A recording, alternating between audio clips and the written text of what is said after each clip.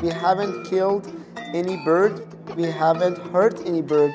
We don't want to hurt birds. We want to help birds. We want to help nature. I am Mostafa Hassanalian. I'm an associate professor at New Mexico Tech, and I'm developing nature-friendly drones from taxidermy dead birds. In order to build dead bird drones, we develop actuation mechanism, and we put them inside of their body in order to provide flapping motion, like it was alive. So the traditional drones with motors and propeller, they put the birds in distress, and we cannot study them.